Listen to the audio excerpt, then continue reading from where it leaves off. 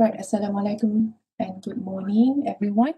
So today we're going to resume our lecture on LU6, which is the last two topic. Okay, so we have another one next week, inshallah. So the sixth topic is downstream processing and purification of products. If let's say anything unclear in the middle of the lectures, just stop me anytime. Yeah?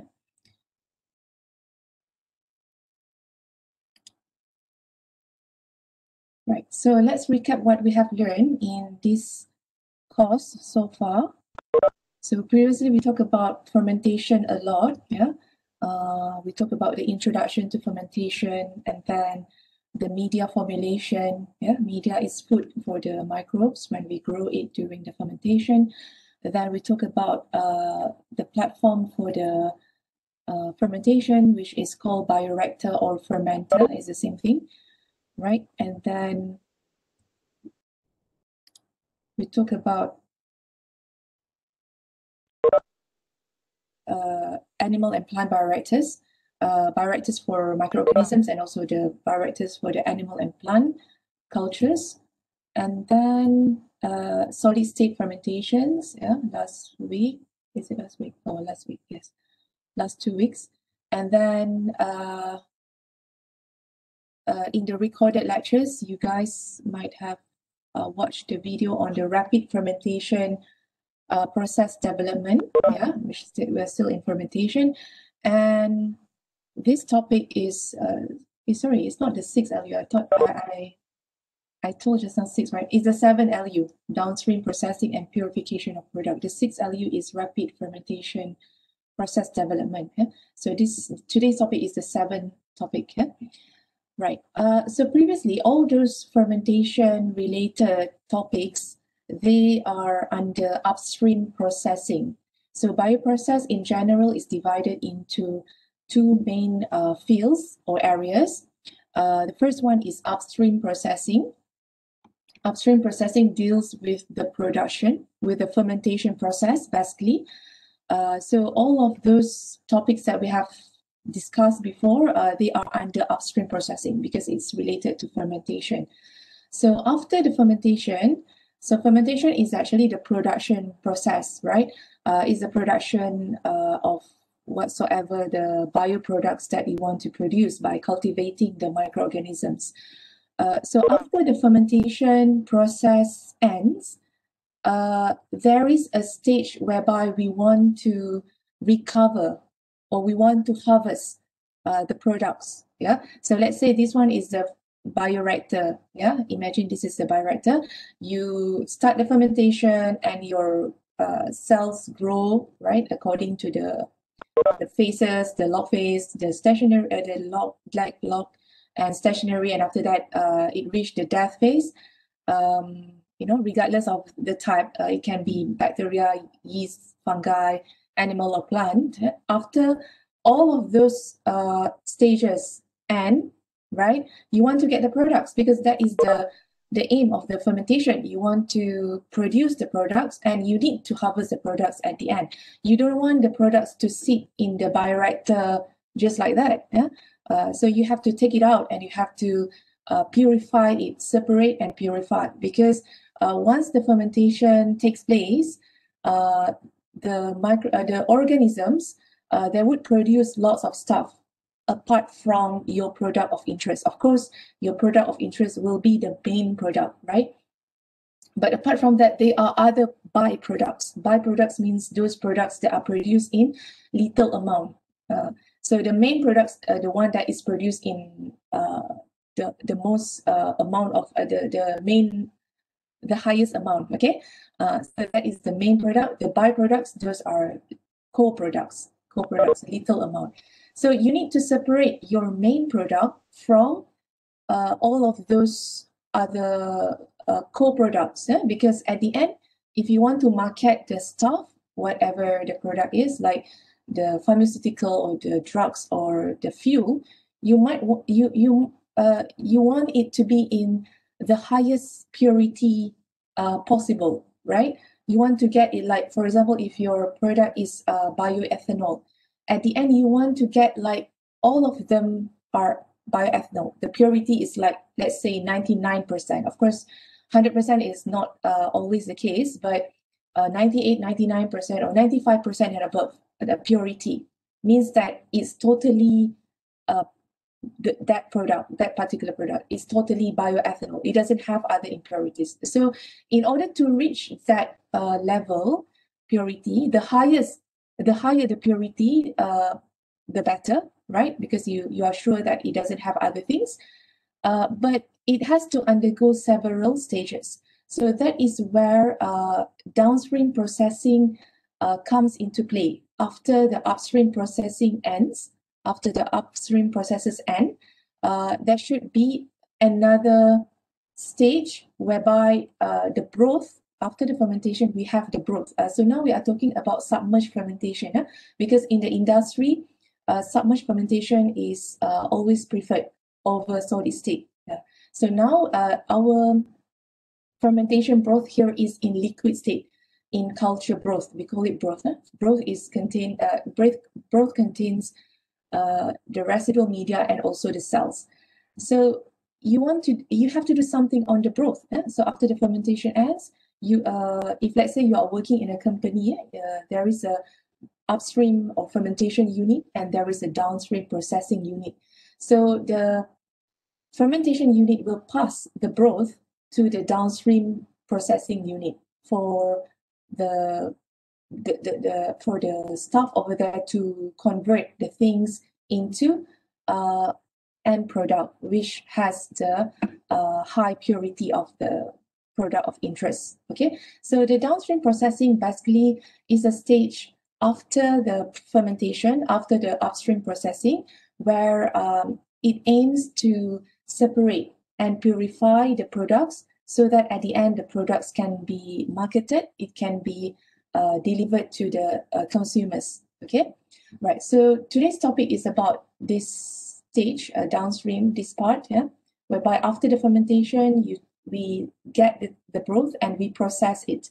So there are several stages, different methods, depending on the types of the product that can be carried out during the whole process of downstream processing. Okay. So today's topic will be, we will have a look at what is downstream processing, some introduction, and the general processing of cell products.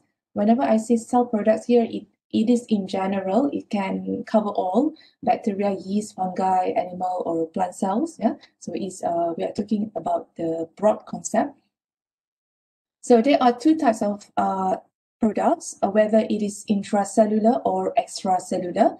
Intracellular means inside, it is produced inside the cells. Extracellular means it is produced outside the cell. And then we're going to have a look at what are the stages of downstream processing. So what we have to do once we get the fermentation broth, what are the steps? Because there are a series of steps that we have to perform in order to get the final product, which is in the purified form. And then after that, the last stage is the marketing of the products. So those are the subtopics that we are going to look at today.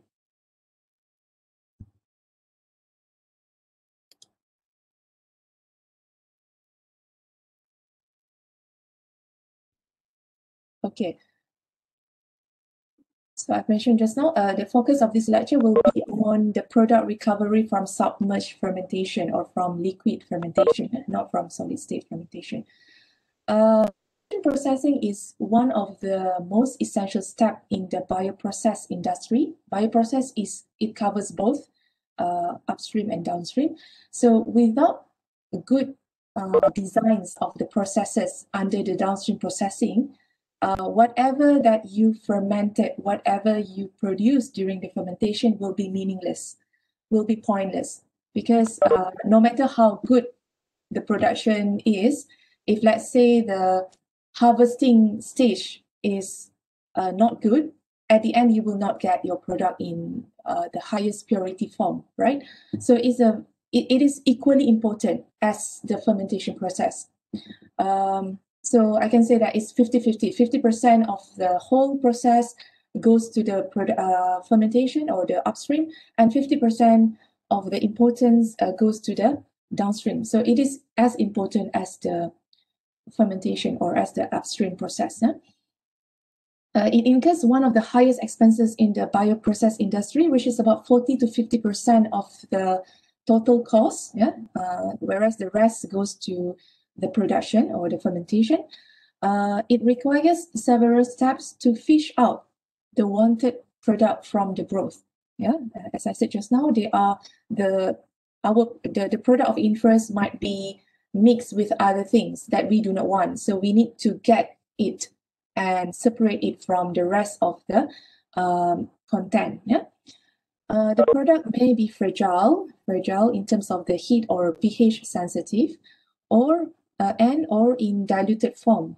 So the nature of the product is different from one to another. It can be some products are sensitive to heat, some are not, some are sensitive to pH, some are sensitive to perhaps oxygen, and some are in concentrated form, some in diluted form, some in intermediate form. So the type of the nature of the products, it may determine the cost of the product, because in order for you, let's say, to keep the things in without at certain temperature, perhaps it is heat sensitive. So you must meet certain incubators, certain processes that have that sort of criteria, that sort of environment. So those contribute to the cost of the production at the end. The price of the product depends on the yield, the concentration, and the market values. So the product in general, it can be divided into critical products or non-critical product or less critical products. For example, pharmaceutical products, those that are to be consumed as medicine, they are critical products, and they are actually expensive, because the measures taken is more compared to the non-critical products. For example, citric acid, it can produce at 100 gram per liter, and the price is between 1 to 2 USD per kilogram. 1 to 2 USD per kilogram. And citric acid is considered as a non-critical product. What I mean by non-critical product is like it is not as sensitive as those pharmaceutical or therapeutic protein. So in contrast, therapeutic protein produced at 0.0000001 gram per liter. So the concentration is small, but with that little concentration, the cost is very expensive. It's about 100 million USD per kilogram compared to citric acid just now, which is just 1 to 2. So it's 100 million fold, more expensive. So that is the comparison. This is just two comparison, but there are actually a lot of other products that have different range, a different concentration, and different price. Okay, so whenever we start the fermentation, this is just to give you a picture about the broth that is going to be passed to the downstream processing section. So when we start the fermentation, we have this fresh media. So you will see that it is clear, the solution is clear because we don't add the microbes yet, and there's no fermentation yet happening. So this is how the fresh media looks like before the fermentation. And after the fermentation, it will turn cloudy. This clear media will turn cloudy like this. So this is what we normally term as culture broth. Culture broth. Broth is normally in liquid, and it does not only consist liquid, but actually it comprises of solids, which are cells. Because after we put the seed culture into this, the seed culture multiply, the cells multiply, and it will produce, it will grow, right? It will grow in size and grow in number, and it will produce the products. So at the end, the culture broth looks like cloudy, and it is not totally liquid because it also has solids. But of course, you see that in general, Superficially, like on the surface, you see it is still liquid, but because we don't see the cells, they are small in size. If you centrifuge this, you will get pellets and supernatant. So that shows that it has some amount of solids. Right, so this is the how the culture growth looks like after the fermentation, generally.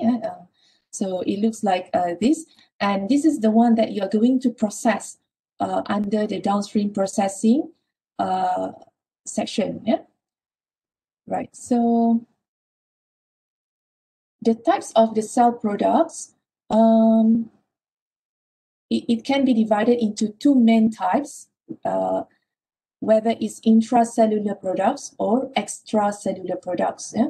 So intra is produced inside the cells, Intracellular, the products are produced inside the cells, whereas extracellular, they are produced outside the cells. So if let's say just now you have the broth, it has solid portion and liquid portion.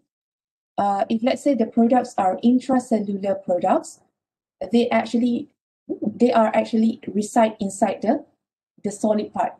Okay, but if they are extracellular, they are outside the cells. It means they are in the liquid.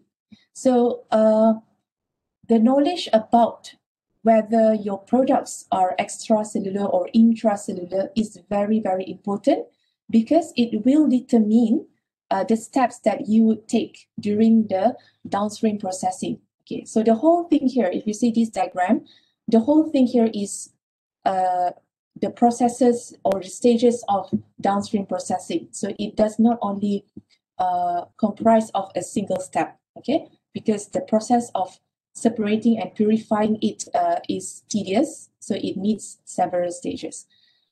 So what I said just now, the knowledge of the intracellular or extracellular is important, because if let's say your product is intracellular, but you do not know, you might be mistaken, right? You take the liquid, so at the end you will not get anything because you are targeting the wrong portion, right?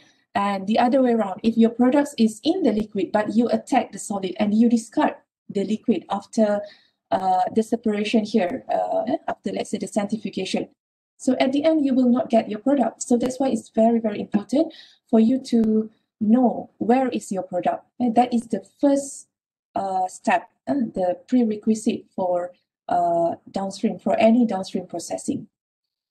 So if you see here, right, just go briefly. After this, I will go in detail. Is it everything clear, guys?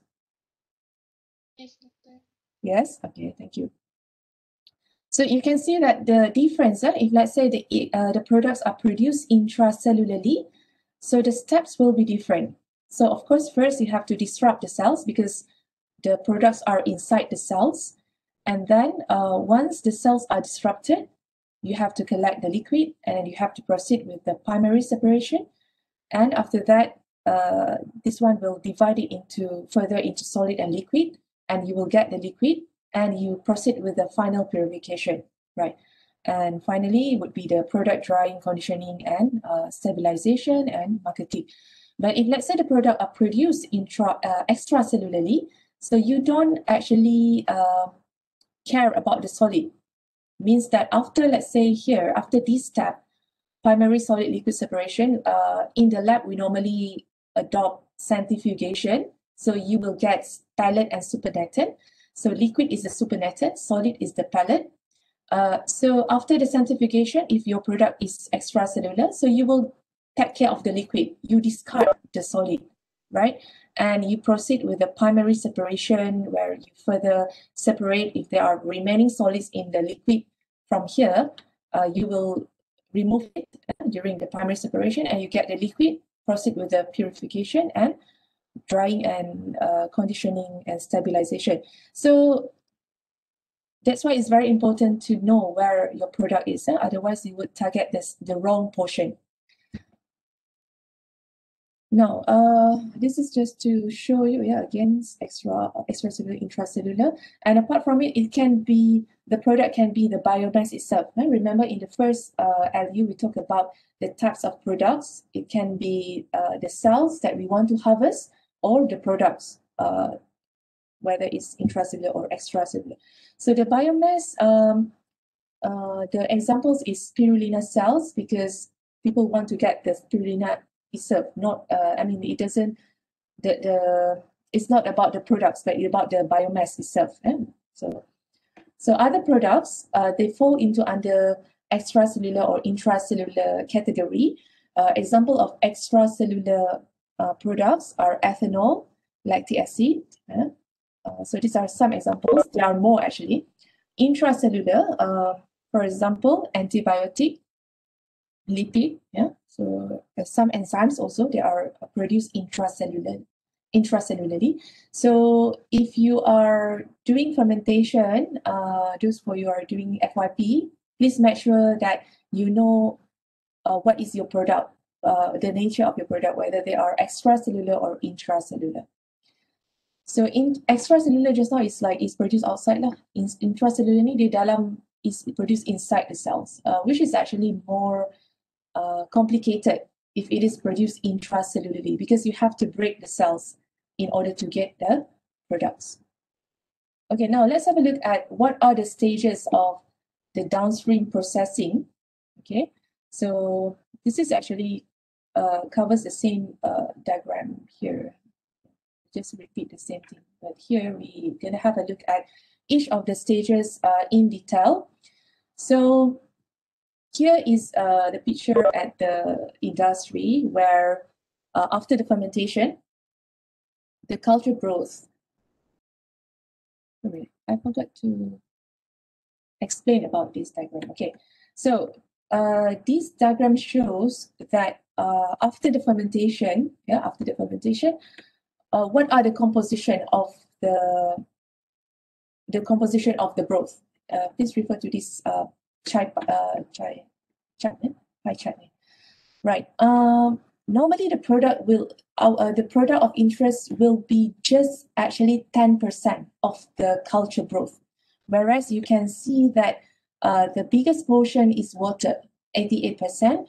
And there are also other products like byproducts or other impurities, which present in a small amount, like 1% or 0. Or less than 1%. So you can see that here, the product is very little, and we have to get rid of the water, which constitutes the major portion of the broth.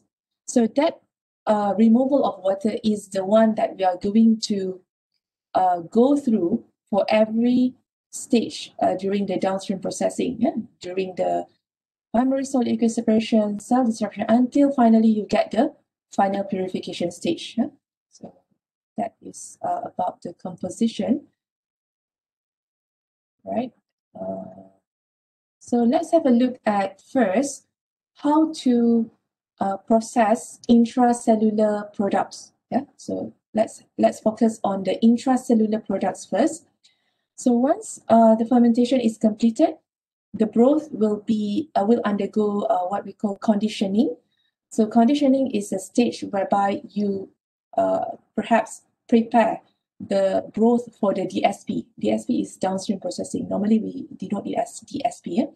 So broth conditioning, the broth will be stored in certain tanks, and it will be treated with certain chemicals in order to perhaps prepare it for the primary solid liquid separation. Okay, so and at that stage also the pH is set to the optimal pH. The temperature is set at certain temperature so that the broth will not be degraded. So that is the purpose of conditioning, and then it will pass to the primary solid liquid separation. Okay.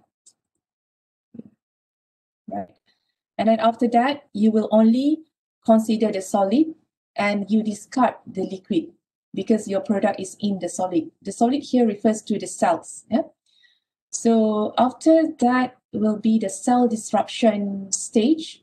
Cell destruction means you break the cells, right? So basically you break the cell wall in order to get the content inside.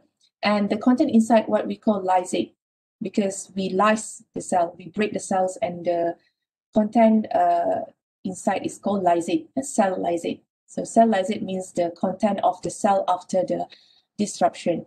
So after the disruption, the reason why you will consider liquid is because the content inside the cells, they are actually in liquid nature, in liquid state. So whatever the things that are present in solid after the cell disruption, those are the cell debris. So that all those things that you break, you know, like the cell wall, the cell debris, those are the solids. And you do not want that. You have to, this one is actually, normally after the cell disruption, you will centrifuge, and the solid will be present in the form of pellets, and liquid is the supernatant. So the solid will be discarded. Okay, so if let's say it is to be recycled, it will be used as fertilizer because it consists of certain leftover nutrients. Yeah, but your product is here in the liquid, and then after that, it undergoes primary separation. Primary separation is the early stage of purification. So here you further separate whatever the solids that is not removed during this part here. It will be separated during the primary separation. So that's why you can see after the primary separation, there are solid and liquid again. Yeah. So the solid will be discarded and you will proceed with this liquid again. Yeah, because the product is in the liquid state. So this liquid state will undergo the final purification. So this is where the products will be purified to the highest purity. Yeah. Normally using chromatography or solvent extraction. And after that, the product will be dried, further dried, conditioned, and stabilized. So the drying here, it will remove whatever the water. So throughout the process here, actually, the water is discarded gradually. Yeah? That amount of 80% water of the broth, it will be discarded until at the end you will get concentrated product in the form of powder. And also it will be added with some stabilizer or conditioner in order to extend the shelf life of the products. Yeah. And after that, it will be marketed. Okay, so that is intracellular products. For the extracellular products, so once you separate the solid and liquid, okay, in the lab you normally apply the centrifugation, so you will get the pellets and the supernatant. This is after the first stage, the first separation. So you will keep the supernatant and you will discard the solid. So it's opposite to the intracellular products. So the solid will be, if it is to be recycled, then it will be used as fertilizer. But if it's not, it's just discarded. So the liquid will be proceeded with the primary separation. And here, the primary separation is the same thing. It tries to concentrate to further purify. So any remaining solids that is not removed during the first stage here, it will be removed here. So this solid will be discarded again, and you will proceed with the liquid, and you will proceed with the final purification, and before you got the end product. Yeah. So this is extracellular product. So looking at the stages just now, extracellular products are actually much easier because it doesn't have the cell disruption process. So here there is a cell disruption just now, right? Because you have to break the cell and you have to get the things inside and you have to further purify it. So actually extracellular products are much easier to be dealt with, yeah, compared to the intracellular products. But you cannot choose what I mean by intracellular, extracellular, that is the nature of the product. So you just have to be happy. Like if let's say your product is extracellular, is produced extracellularly, so you have to accept it and you have to follow the steps. So it's something that out of our control, whether it's intracellular or extracellular. Okay. So the broth conditioning, the first step, okay, what happened during this step, right? So after the fermentation, the bioreactor is the place where we carry out the fermentation, right? So after the fermentation, the broth will be pumped into suitable tanks. This is happening in the industry. In the lab, we don't have this. So it will be pumped into the suitable tanks like this one, the picture below here. So that is where the fermentation broth is placed before the DSP. So in this in this tank, it will undergo conditioning. Conditioning ni macam try to make it in a good state lah. Like if you apply conditioner after you wash your hair kan, so it's just to refine your hair macam tu lah. So it's to refine the broth before the DSP.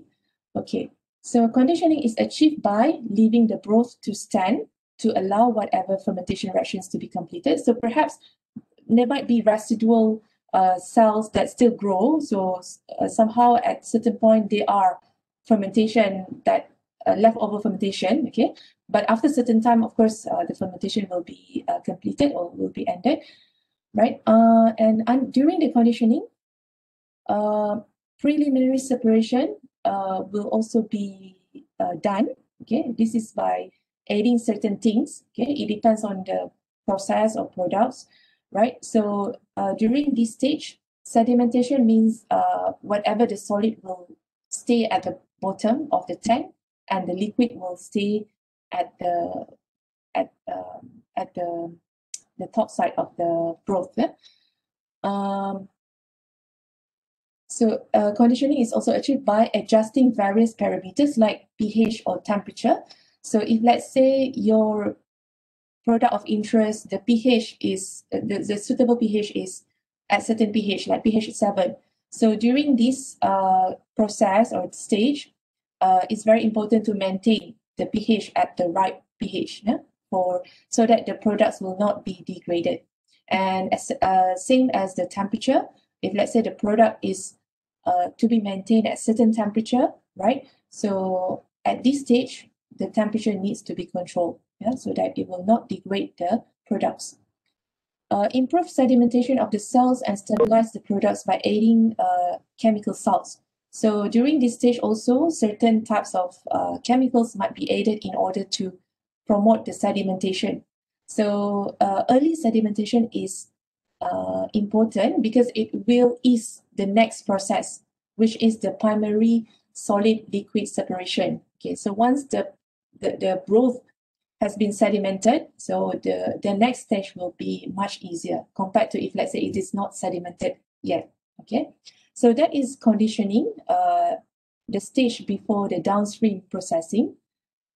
So the next stage is the primary solid liquid separation. So as the name implies, we want to separate the solid and the liquid. So what are the solid? The cells, and the liquid is the residual media. Okay. The components in a fermenter or the broth is heterogeneous. Heterogeneous means it's opposite to homogeneous. Homogeneous is uniform throughout. Heterogeneous, it means that it has a mixture of things, which is cells and also all the media. Yeah? So the first step during the downstream processing is to separate the solid, which are cells, from the liquid, which is the media, actually the residual media, and other things. It could be other impurities that may present during the fermentation and needs to be separated. Solid liquid separation are usually considered as mechanical separation method. The degree of separation depends on whether the product is biomass, which is very easy, extracellular, relatively easy, and intracellular, which is very difficult. Yeah. Cell removal, the bacteria or other debris, is a capital intensive process step. So what are the unit operations involved? It can be filtration. It can also be centrifugation. Okay, I think you are quite familiar with the concept of filtration and centrifugation. In the industry, there are other methods as well called flotation and sedimentation. We're going to have a look at it later. So the results of this stage will be liquid and solid. Yeah, so it will divide the broth into solid and liquid. Okay, so as I mentioned just now, if your products, you have to know where your product sits. Yeah. Okay, so what are the possible methods? These are all the possible methods: flotation, sedimentation, centrifugation, and filtration. Okay, but I think these are the same points. This how the broth looks like. Of course, you cannot see by naked eye, but what reside in the broth are all those solid in the cells in the form of solid and the liquid. Yeah. So this is actually what this broth actually consists of. Yeah? So in order to separate the solid and liquid, these are the steps. These are the possible methods. What I mean by possible methods means you can opt for centrifugation, you can opt for filtration, but at the end, it will divide the broth into two. Okay. In order to choose which one is suitable, it depends on the product, it depends on the process as well, and it depends on the broth too. If let's say the broth is very viscous means likat, yeah, very concentrated viscous, filtration might not be suitable because it will block the filters. Yeah, and in that case, centrifugation is much better because it will, the formation of the pellets will be much easier compared to if let's say you want to remove the solids by using filters, right? Okay, so let's have a look at each of these stage: flotation, sedimentation, centrifugation, and filtration. For the flotation, this one, for biotech, we don't really use this. I'm not sure. Normally, we don't use flotation. We normally use centrifugation, but perhaps this one could be applied in the industry. So how this method works, flotation, as the name implies, flotation, it will float the things, the solids on the surface. And how to float those solids is by adding certain chemicals, which are surfactants. Yeah? So certain chemicals will be added with high surface activities, such as long chain fatty acids, amines, ammonium compounds. So these are the components that will help the flotation. Okay, so normally it's surfactant added. So what happens is that when the surfactant are added in the broth, the solids will be promoted, will be triggered to be floated, yeah, on the surface of the broth. Yeah, so finally it will be on the top of the surface, and it can be easily separated from the liquid at the bottom. Yeah, so that is flotation. The cells are induced to float using chemicals, which are normally surfactants. So the surfactants have all these long chain fatty acid amines or ammonium compounds that help to raise the cells to float. Okay, that is flotation. Sedimentation is opposite to flotation. So if flotation, it triggers the cells or the solids to float on the surface, sedimentation, it triggers the cells to sediment at the bottom. Sediment means it will form solid portion at the bottom. Yeah, right. For example, here, if you see this one is the sediment, the solid portion. Right, so how to trigger the broth or the solids to sediment is by adding certain types of chemicals which are different from flotation. Yeah? So the chemicals are salt, organic solvent, non-ionic polymers, polyelectrolyte, protein binding dyes, and affinity precipitants. So these chemicals can trigger the cells to sediment at the bottom of the flask. Right, so flotation tadi surfactants. So that's the difference. Right, apart from adding chemicals, we can also adjust the pH. So certain reaction may trigger the solids to sediment at the bottom, right? Okay, so that is sedimentation. So after the sedimentation end, you can easily collect the liquid and the solid at the bottom. Okay, so the purpose is actually to separate the two portions. So that is sedimentation.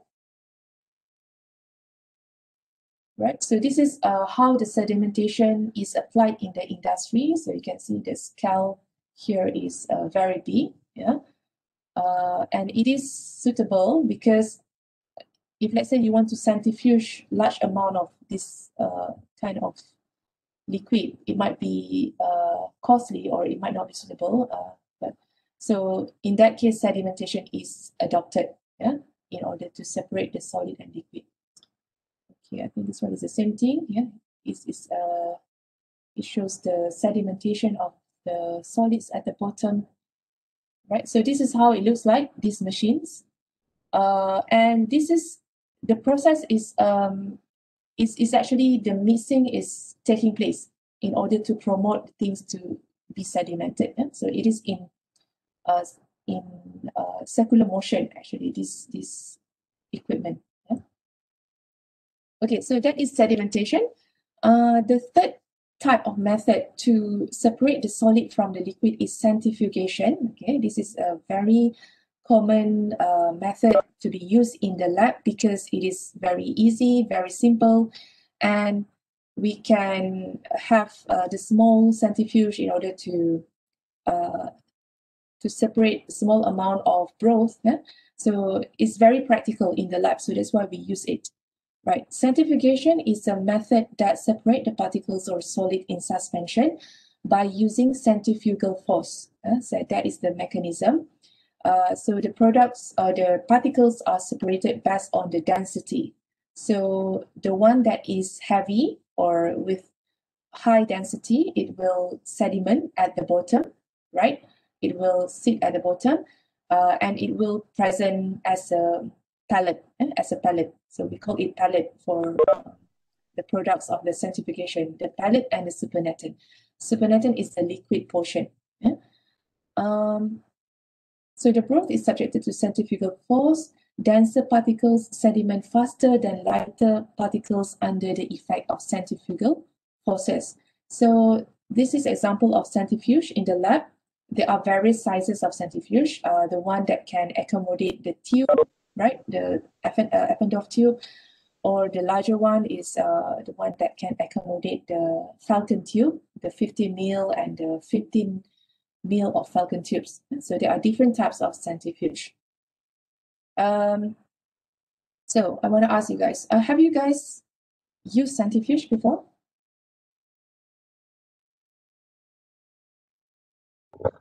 Yes. Okay, what is the most important thing that you have to know about centrifuge? Have to be opposite each other. It has to be Opposite to each other, doctor. opposite to each other. So what does it mean, opposite to each other? Stability. Okay, balance. Okay, that's the word.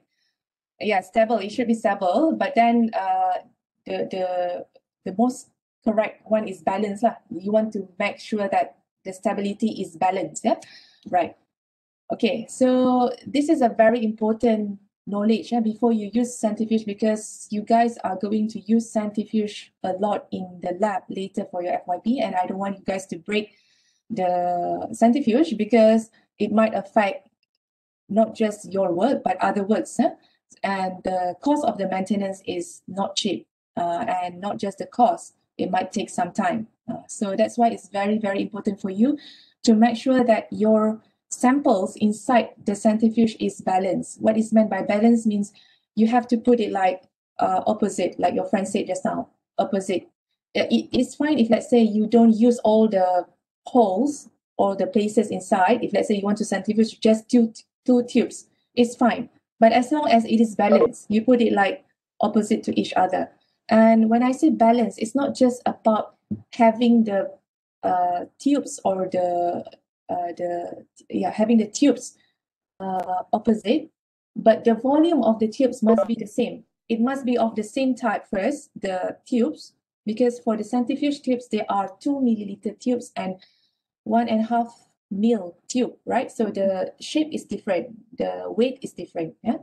So in order for you to apply the tubes in the centrifuge, the type must be the same because it will affect the weight, and also the volume of the things that you put inside the tubes must be the same. If let's say you are using a 2 milliliter tube, but you add 1 milliliter of broth, for example, inside, another one, the one that you balance, the one that you put opposite to it, it must also have 1 milliliter of liquid or broth, the same. Yeah, so balancing is not just about having the tubes, but also the volume inside and the type of the tube that you use. Okay, so it's a very important knowledge before you use the centrifuge in the lab, because you're gonna use it a lot, and don't trial and error. Maybe you want to say, what happened if it's not balanced? Never try that, because our equipments are very limited and the maintenance is not easy. Yeah. Okay. So please make sure you remember about it. This is not just for bioprocess, but it's a general knowledge in the lab, centrifuge. Okay, back to here. Centrifuge are only used in downstream processing when filtration is slow and difficult.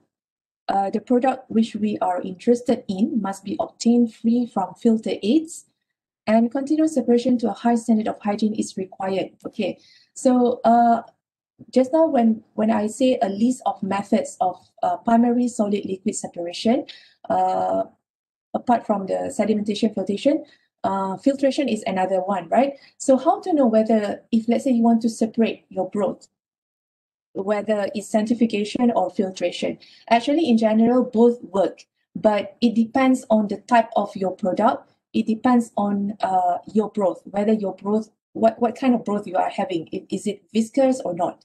If it is not viscous, and if it's not viscous, it is better to use centrifugation, because filtration might be more costly, more expensive than centrifugation, because you have to incur the cost of filter. The filter is the cost. But for the centrifugation, the machine is there, you can just centrifuge. I mean, it doesn't incur that really much cost, unlike filtration. Okay, so that is one of the advantages of centrifugation over filtration. And filtration can be slow and difficult as well, because the things, after this, we're going to look at the filtration. But in general, if you think about the filter, once the filter is full of the solids or the things that you want to filter, it will be blocked, right? And towards the end, it might not be as efficient as in the beginning. So it will be much slower at the end and more difficult, right? So in that case, centrifugation is much faster, because you just centrifuge and you get the things directly. You don't have to incur the risk of the block filter. Okay, so that's why centrifugation is more preferable in that sense. And another reason is when the product of interest must be obtained free from filter aids. So when you filter, you pass the broth through the filter, right? It means that your product of interest perhaps might be mixed with the filter aid. The filter aid is the one that is inside the filter. So if let's say you do not want such thing, you do not want your products to be mixed with other things, so centrifugation is more suitable.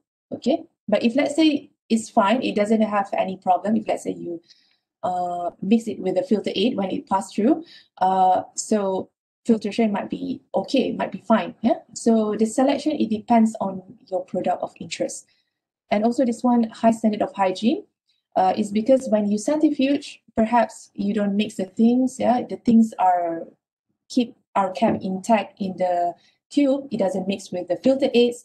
So the hygiene or the sterility can be maintained if you are using centrifugation. Okay, so that's the advantages of the centrifugation over filtration, and that's why it is more common than filtration in the lab.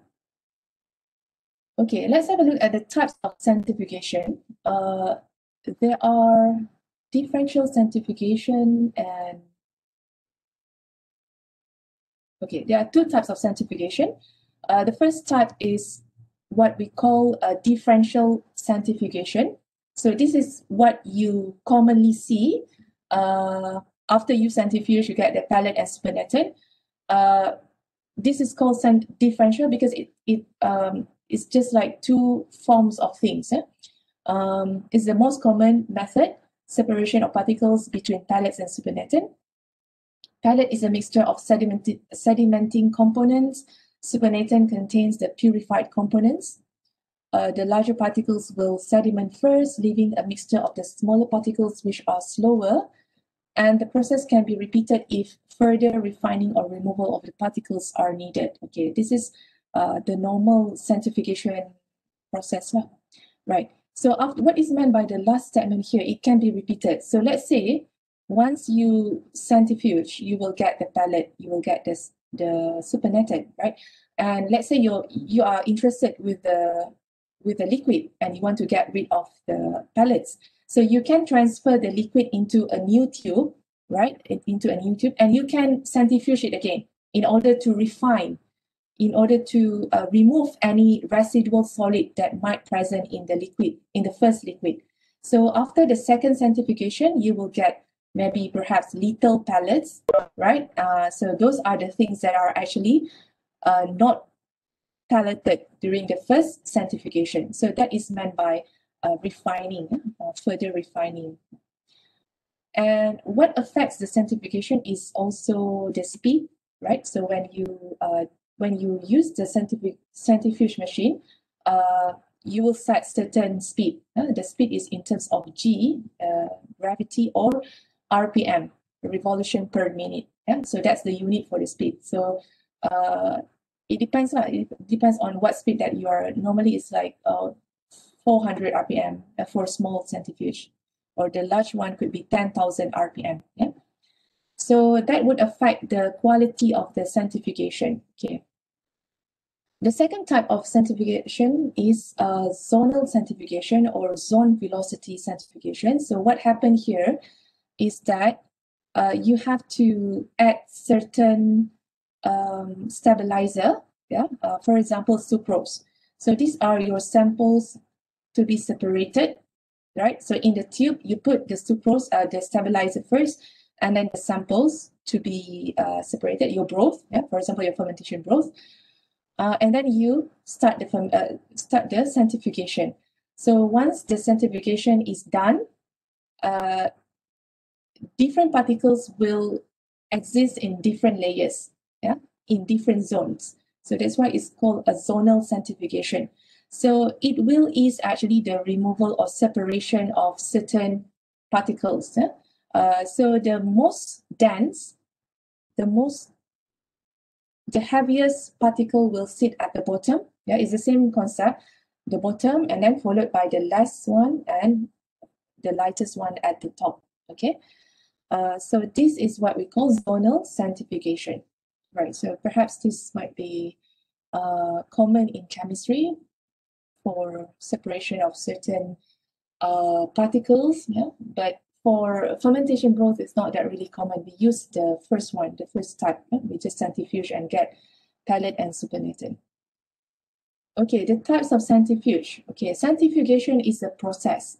The one that you see in the lab is lab scale centrifuge. It's the same thing like bioreactor. There are small bioreactor, large bioreactor. For the centrifuge also, there are small scale centrifuge, there are large scale centrifuge. Pilot scale centrifuge, for the factories, they have bigger, not the one that in our lab, because they have a large volume of broth to be centrifuged. So there are many types of centrifuge. So these are several types of centrifuge used in downstream processing.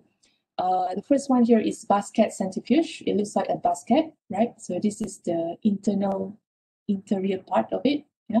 So the broth will be placed inside this actually, and it will be rotated. Yeah. The concept is the same. It's still rotated, separating it based on the particles, but it's just the size and the design is different. Yeah.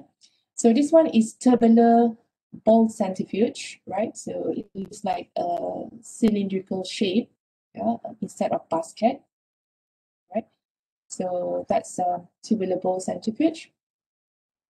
right? So the things will be reside here, the broth will be put inside this tubular bowl. Right. Advantages of centrifugation over filtration.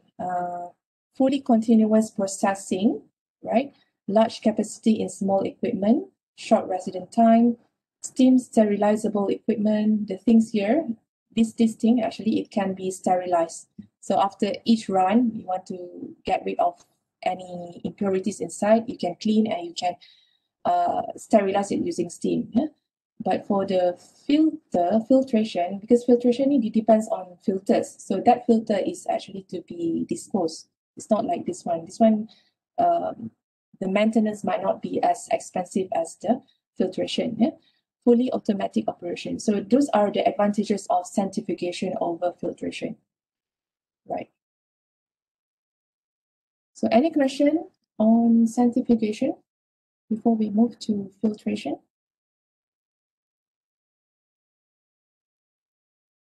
Are you guys still with me?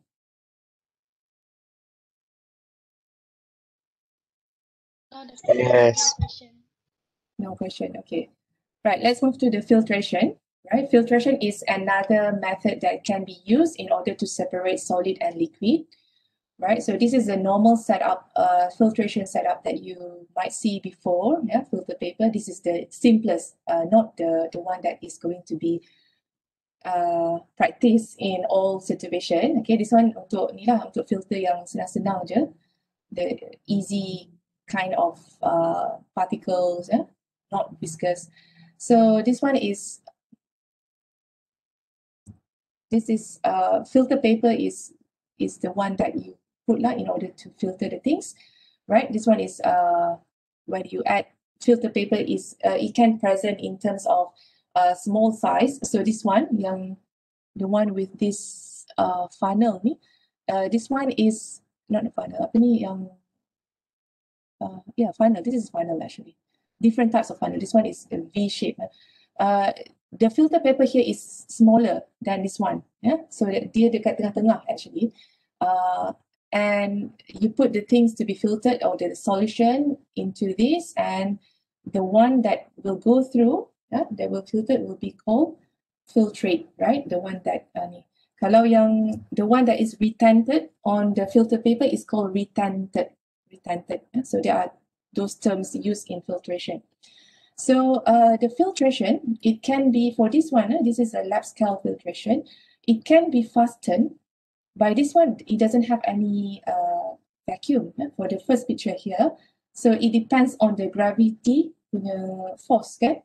But for this one, if you see this this channel ni, it can be connected to the vacuum pump. So the second picture here shows the tube that is actually be connected to the vacuum pump. So it will fasten the filtration process, because once you switch on the vacuum pump, it will suck the things, right? So the things inside here will be sucked by the vacuum, and it will speed up the filtration process.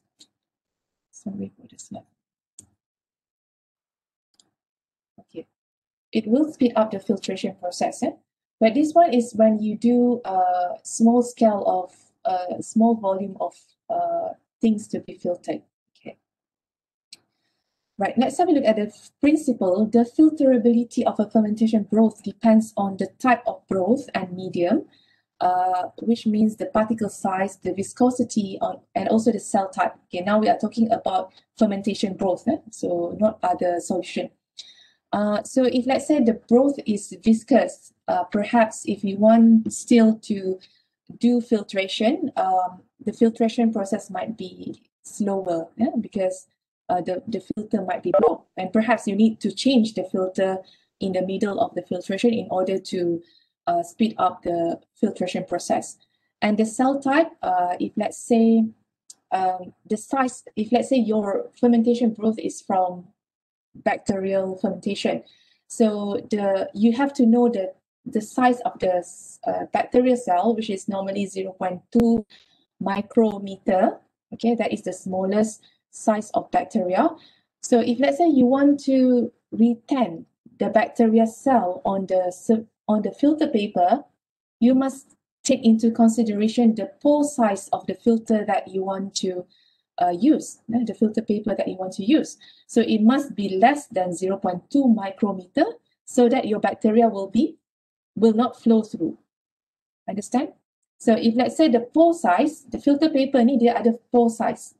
If let's say the pore size is less than is smaller than the bacteria, meaning that the bacteria cannot go through, then the bacterial cell will be retented on the surface on the filter paper. But if let's say your filter paper is 0.6 micrometer, the bacteria is 0.2. So of course it will go through the filter paper and you will also collect the bacteria in your liquid. Means that there is no filtration, maybe filtration of other things that is greater than 0.6. Yeah? So the size of the pore size plays a very important role. So that's why you have to know your cell type, whether it's a bacteria, whether it's a yeast, or whether it's fungi. Okay, because different filter paper, it comes with different pore size. Yeah? And filterability also depends on the fermentation time, right? It depends on when your samples do. Is it harvested during the log phase is it harvested during the stationary phase? Yeah, because during the analysis you have to analyze different samples taken at different time intervals. So that also influence the filtration process. And then the storage time after the fermentation. Let's say you harvest the things and you want to filter after that. Yeah, the storage time it also depends, because once you keep it longer and longer, perhaps there are other things that might present, yeah, other byproducts, so it would be more complicated perhaps. And then the type of broth conditioning, the temperature, pH, and antiform. So conditioning is the stage before the primary solid liquid separation. So that stage might also affect the filtration. Is it okay?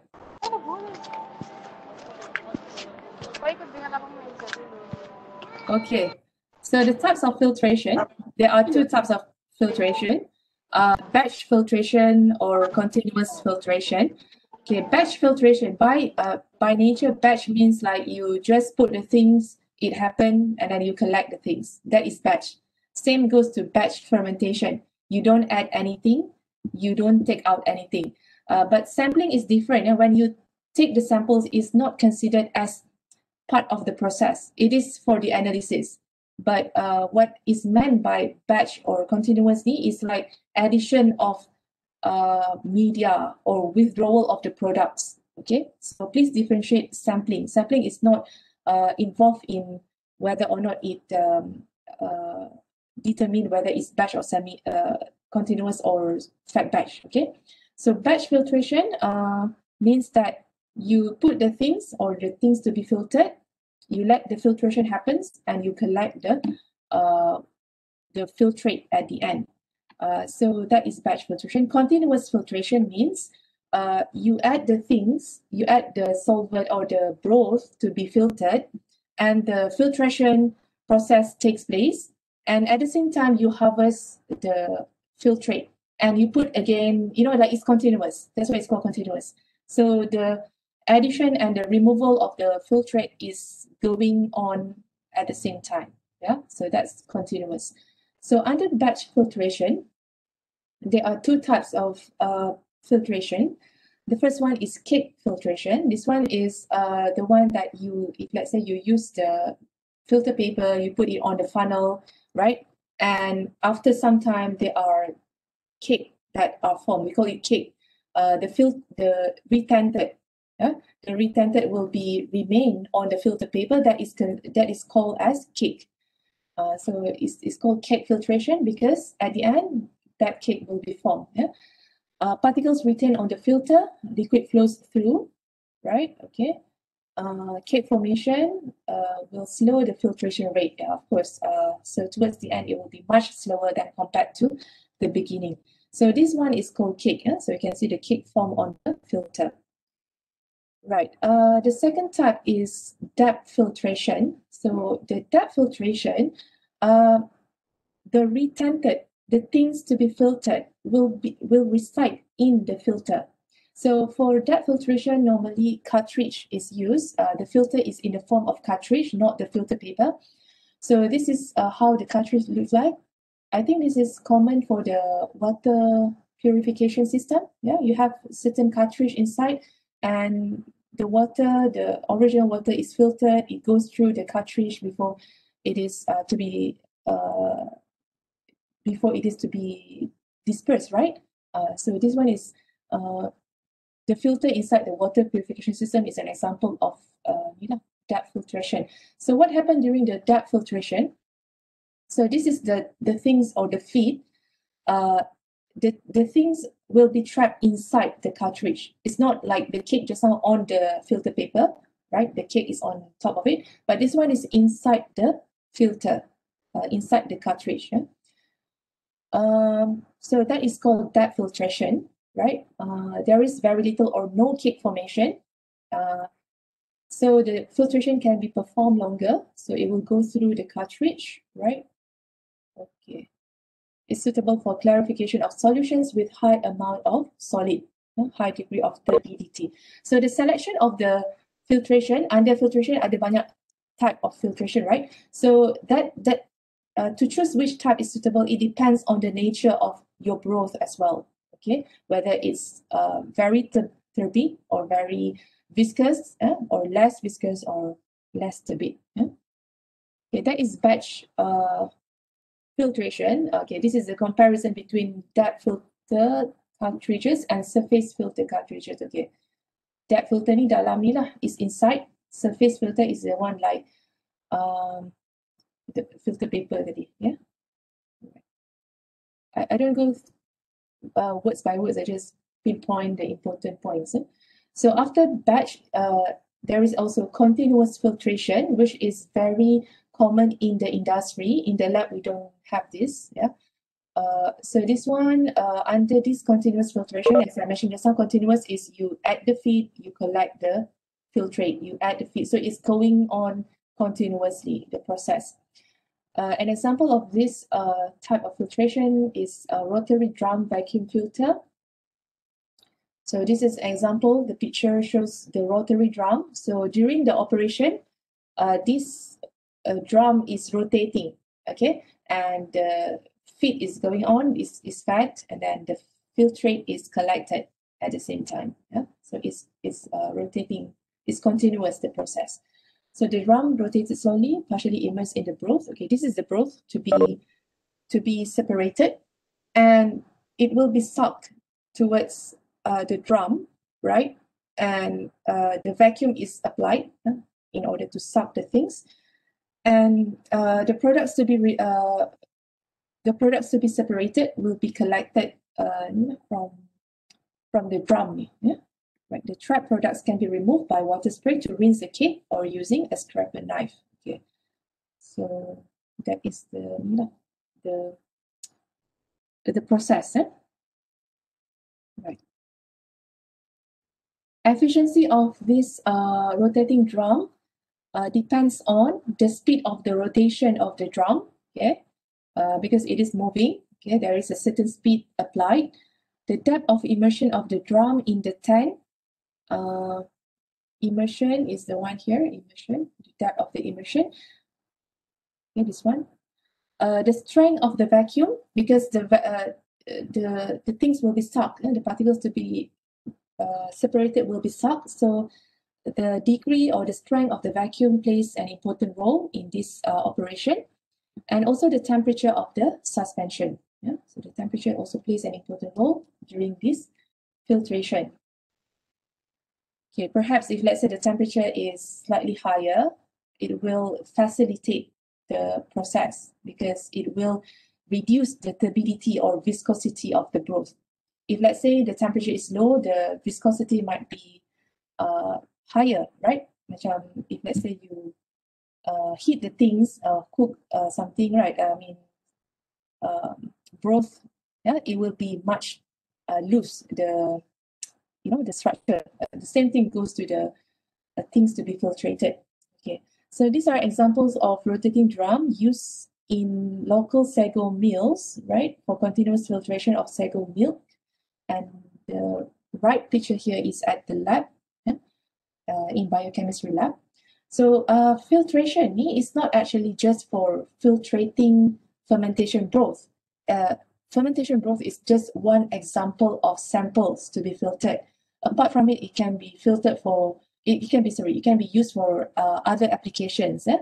But here we just focus on the fermentation broth. Okay, cross-flow filtration just now is what we call depth filtration, or the one that is perpendicular. For example, if you filter whatever using the filter paper, you put the solvent perpendicular to the surface, to the filter paper, right? And at the end, it will form the cakes. So the direction of the feed is perpendicular. Okay, I'll show it later. So here is cross-flow filtration. Let's have a look at the picture over here first. Okay, now, so this is cake filtration. So this is the feed, or the direction of the feed to be filtered, right? And this is the filter paper, or the filter. So how to say that? The angle is perpendicular, actually. Yeah, perpendicular is 90 degrees. Whereas this is what we call cake filtration. So another type of filtration is called cross-flow filtration, whereby the flow, the direction of the flow is tangential. Tangential means selari, selari with the filter. So here, the flow direction is here, and this is the filter, the blue, the one. Sorry. Right. This one is the filter. So it means that when the flow is going through, the filter is next to it, it will be filtered left and right. Okay. That is tangential. Tangential, we call it. And the opposite of it is perpendicular, or the cake filtration. So that is in terms of the type of filtration, in terms of the flow of the feed. Okay, let's have a look back at this slide. Okay, cross-flow filtration. So this is the equipment, or the filter membrane, that has this kind of cross-flow filtration, or tangential filtration. So how it looks like inside, this is the filter. It is made from microfiber, like this one. So this is the things that will filter whatever the feed is, whatever the feed that is fed into it. The good thing about this approach is that it will help to reduce the build-up of the cake layer. So like the cake, the perpendicular one, once after certain time, the cake will be formed, right? And the downside of it, it will slow down the filtration over time, right? Because of the cake. But for this one, because of it happen tangentially, so it doesn't build the cake. So the process will be more efficient at certain point. Because, and also if you see the length of the filter is long, so the room for the filtration is wider compared to if, let's say, it's just on the surface, on the like the cake filtration. Okay, so that's the advantage of this type of filtration. And this one is the microfiber, I've mentioned about it. Okay, so this is an example. Perhaps if, let's say, you want to purify your stuff, a lot of stuff, maybe you can use this. But if, let's say, you just want to separate, or you want to separate for the sake of analysis, maybe you don't use this in your FYP. Okay, it depends. Like if, let's say, your project is about purification, maybe you will use this kind of filter. Okay, what are the factors affecting or controlling the efficiency of filtration? Viscosity. Viscosity, it plays an important role. If, let's say, the viscosity is very high, then it will affect the complexity of the filtration. It would be more difficult. And then the amount of the solid inside. Okay, if, let's say, you have lots of cells, then it would be more complex, the process, whereby perhaps you might want to change the filter in order to speed up the later process of the filtration. Okay, aseptic condition must be maintained, especially in the filtration of pharmaceutical products. Okay, certain products might not be, certain broth or certain products might not be suitable to be filtrated because it might interfere with the filter aids, as I mentioned just now. So in that case, centrifugation is preferred. But if let's say it is fine, it doesn't have any effect, even though it interfere with the filter aids. So in that case, the separation after the filtration might be another step that needs to be done when you opt for filtration. Okay, so that is filtration. Any question on the first part? So just now we are talking in general primary solid liquid separation. So those are the possible methods to separate solid and liquid after the fermentation. Yeah, and we are focusing on fermentation broth, not other types of examples, because we are talking about bioprocess in this course. Right, any question before I go to cell disruption and the rest, guys?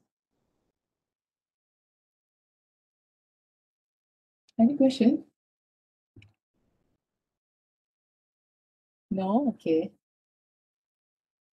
Okay, no, thanks.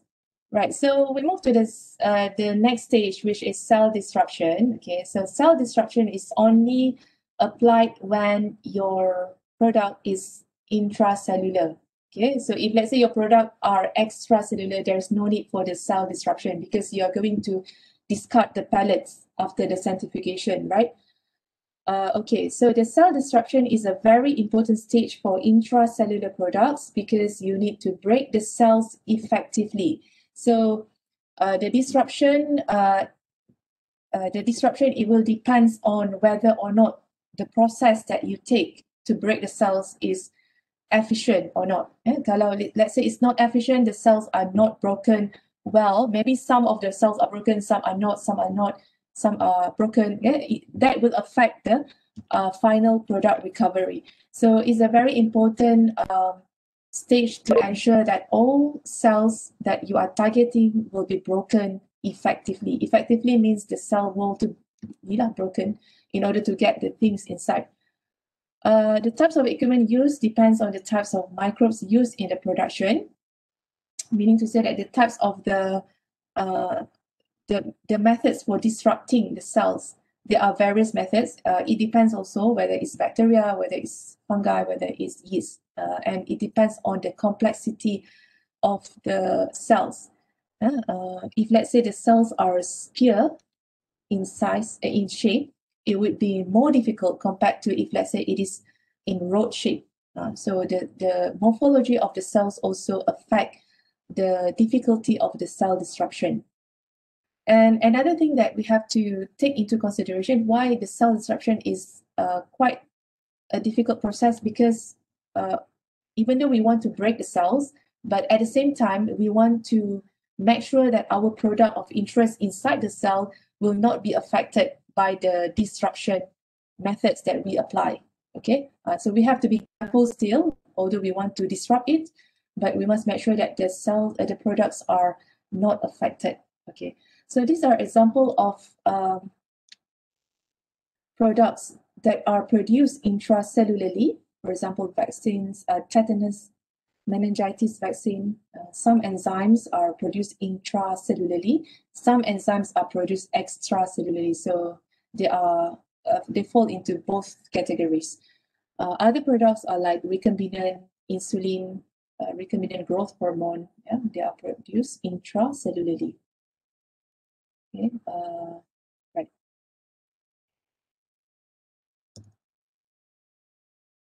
Okay, how to break the cells? Before that, what are the factors that influence the cell disruption? The growth stage of the organism. Okay, especially when you are analyzing the samples, you might take the samples from different phases, from log phase, from stationary phase, and some from death phase. So those stages may affect the disruption difficulty. Okay, in the log phase, it's much easier to disrupt compared to the stationary phase, for example. And then another factor is the growth rate. The one with high specific growth rate would be much easier to break, right?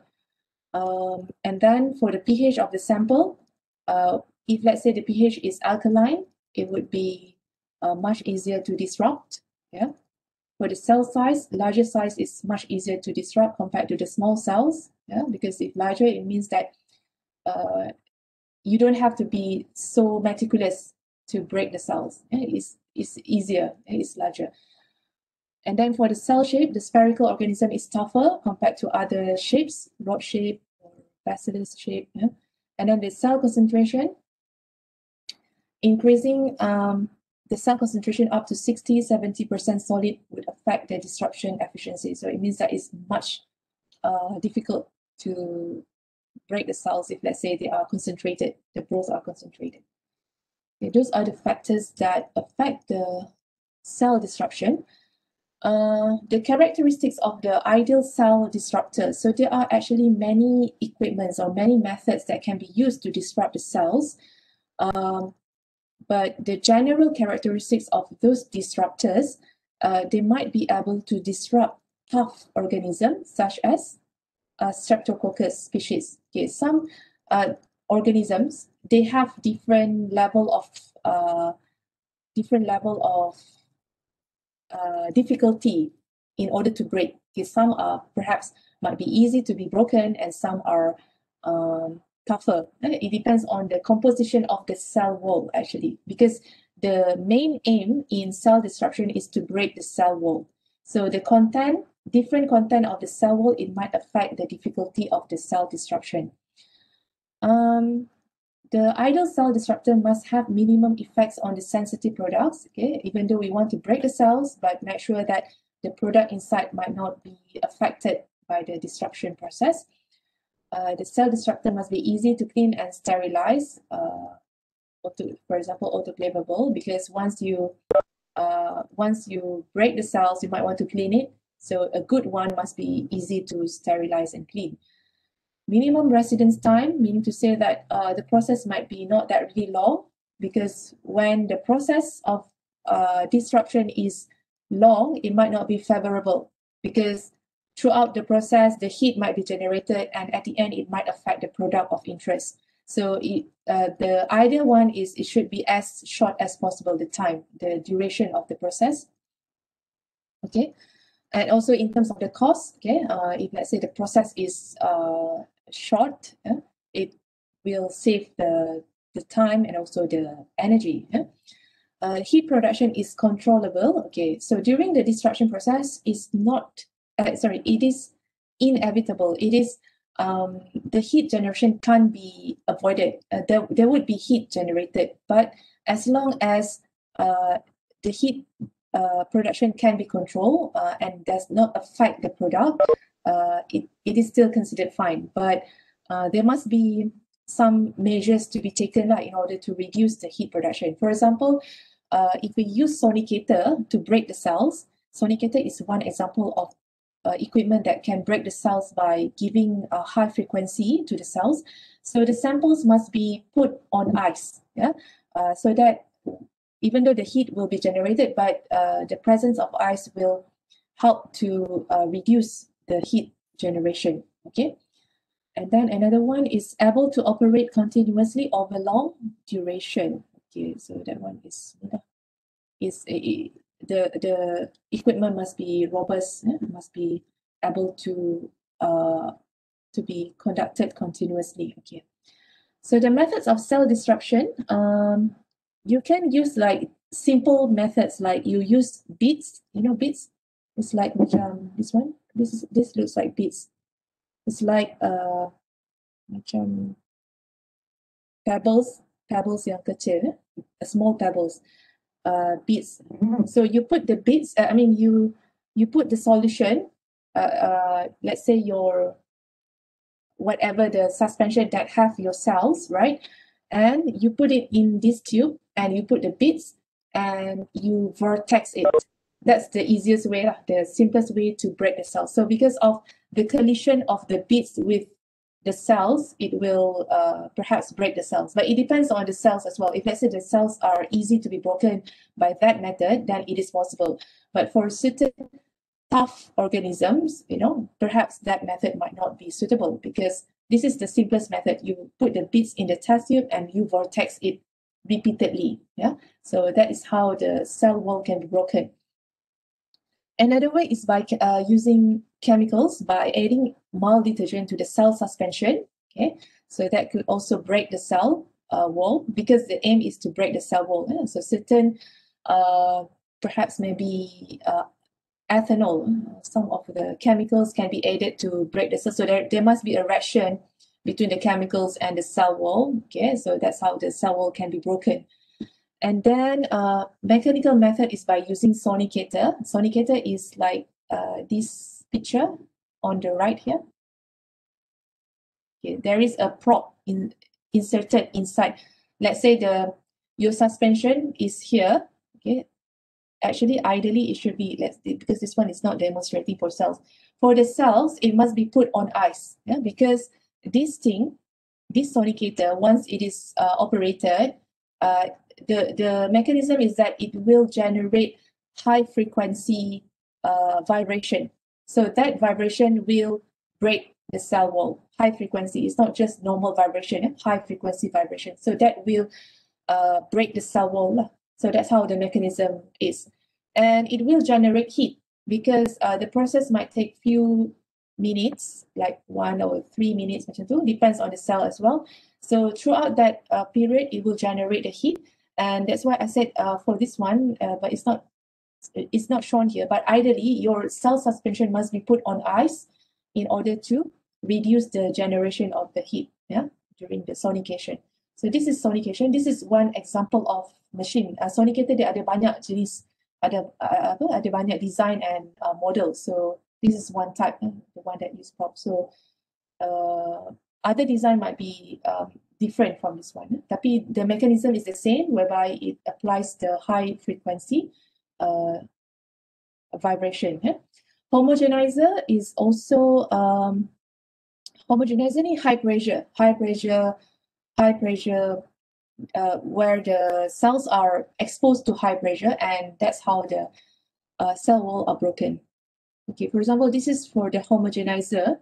This is what happened in the homogenizer. Homogenizer is a equipment that performs homogenization. So what happened is, this is the design inside the homogenizer, whereby the cells, the cell suspension are forced to go through this one, narrow passage, right, where it applies the high pressure. Okay, so bila kat sini the high pressure ni, that will break the cells. That's the cell wall can be broken. And at the end, you will get, once the cells are broken, after the cell disruption, regardless of any method, sonication, homogenization, what else just now? Yang guna chemical semua. At the end, you will get a suspension that contains your product, which is the content inside the cells, and also the cell debris. So after the cell disruption stage, you have to centrifuge the suspension, and you will recover the liquid. Yeah, so you will get the liquid. Okay, for example here, so this is the whole cell, and then once you get the disruption, once you do the disruption, the cells are disrupted. So basically, if you see the structure here, you see here, this one is cells kan, dia ada cell wall lagi. So once it is broken, the cell wall will be broken, so there's no more pattern, there's no more shape. So the whole thing will be in liquid form. So after the cell disruption, in the lab, you will centrifuge normally. So you have to collect the supernatant, not the pellet anymore. The pellet are all the debris. So your product, if your product is intracellular, is in the supernatant after the cell disruption. Okay.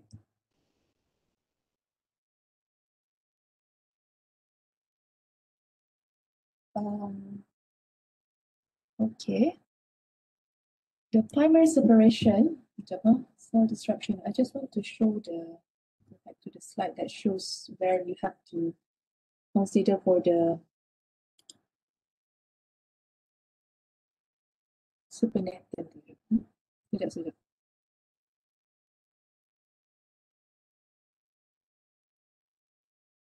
again, for this one, if you see here, cell disruption, you break the cells, and this is the lysate, right? And the solid here is the cell debris. Cell debris ni apa-apa yang komponen yang cell wall tadi lah. So don't collect the pellets, you have to collect the liquid. But here you have to collect, the first one here, you have to collect the solid because it's the cell pellets. The cells are in the pellet. But here your product is in the liquid. Please make sure those who are doing FYP and dealing with intracellular products, make sure you target the right portion after the cell disruption. Okay, go back to our slide. So the next one is primary separation. Okay, primary separation kat sini. So once you completed the cell disruption, you get the liquid and you proceed with the primary separation. So primary separation is a stage where you do early purification. So that is the first stage of purification. The aim is to remove the water, whatever the water, because the water are the main components inside the lysate. Now we have the cell lysate because we have lysed the cells, and also other components like mineral salts or inorganic compounds, residual sugars. So those are impurities or co-products that are also produced during the fermentation. So what are the equipments or major units used for primary separation? There are a lot. There are membrane processes, chromatography, solvent extraction, precipitation, evaporation. Okay, so those are examples of steps. It's not only, the type, which one is the suitable one, it depends on the product as well. Okay, I don't go into specific, just for you to know that what are the possible methods under primary separation just now. So I don't go into detail for each of that. For the final purification is another stage of purification after you get the whatever the things that you have purified from the primary purification or primary separation tadi, you proceed with the final purification. So here you got your concentrated products, perhaps. So you need to further remove whatever the things that can't be separated in the earlier stage. So here the examples of impurities are protein contaminants, DNA. There are so many things actually produced by the cells during the fermentation. It can be achieved by a combination of several chromatographic steps. Chromatography is one of the example of method that can be used to achieve purification. And the quality of the product depends largely on this last process. So it's a very important stage because it will determine how much purity of your final product. Example of methods: solvent extraction, precipitation, and chromatography. Chromatography is based on separation of the particles based on the reaction with the solvent, with the stationary or liquid phase. So example of chromatography, one example is high performance liquid chromatography, HPLC. That one is, HPLC can be used to purify and also to analyze your product of interest. Okay, for solvent extraction, this one is you use solvent in order to separate the product of interest, whereby you use certain solvents like alcohols, ethanol, methanol. So your product will sit inside the alcohol or this solvent after the process ends, and you collect from it. And how to get rid of the ethanol is easy. That you just heat it at their boiling point, then it will be evaporated, and you get your product at the end, your final product. Okay, so after final purification is drying, conditioning, and stabilization. Okay, so the name, as the name implies, drying is removing of residual water, so that at the end, the 80% of water can be removed, completely removed, leaving only the concentrated form of your product. And for long shelf life, the products must be dried. Normally, the one that is in dried form will have longer shelf life compared to the aqueous form. but it depends on the types of product as well. Some of the products can be prepared in dried form, but some have to be prepared in aqueous solution. But by nature, the one in dried form will have longer shelf life. So the three main methods, drying, types of dryer, okay, turbo dryers, spray dryers, drum dryers, vacuum dryers, and freeze dryers. So this is spray dryer in the lab. The one that is common in the lab is freeze dryer and spray dryer. So it's a equipment that converts whatever the concentrated suspension finally into powder form. Okay, like how you see the milk in powder form, it undergoes all these kind of drying processes. So it is freeze dried so that you get the powder form of milk. That is example of in the food industry. But for fermentable products, also they can be produced as in a powder form, the end product. So the drying remove the moisture. So the presence of water, it can actually trigger the growth of mold. So that's why it's not desirable to have wet products. Yes, that's drying. And apart from drying, the last stage would be to add certain stabilizer or certain chemicals that helps to preserve the products, preservative, stabilizer, growth inhibitors, stabilizer to avoid oxidation or reduction, so that whenever it is exposed to air, for example, it will not be degraded because of the oxidation, the reaction with the oxygen. Okay. And then the final part will be the decontamination and heat treatment. Heat treatment only for products that are insensitive to heat. It depends on the product as well. Some those that are not sensitive, it can be heated before it is to be packed. The common example is the food and dairy products. So the process is called pasteurization, where the milk is heated and then it will be directly packed in order to avoid any addition of microbes. Low molecular weight liquid products can be sterilized by microfiltration. Okay, some others are sterilized. High molecular weight protein can be sterilized by radiation. So these kind of treatments are to be applied before the products are to be packed. Before they are packed in packaging.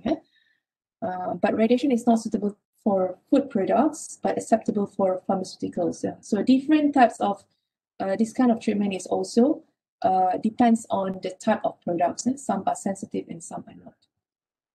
And then finally is the marketing. So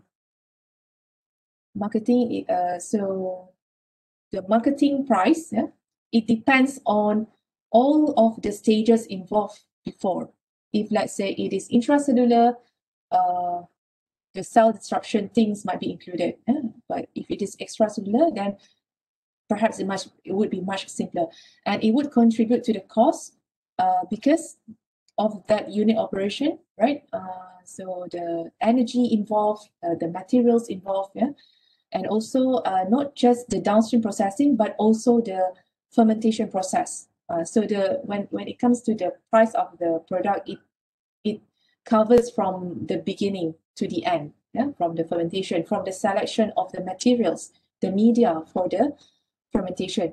So there is a trend to reduce the cost of the production by using renewable materials like agricultural waste, because the waste, like the one that have starch and sugars, they can be possibly used for as a carbon source, and the cost is zero actually. I mean, except for the transportation, but the cost of the material itself is actually zero.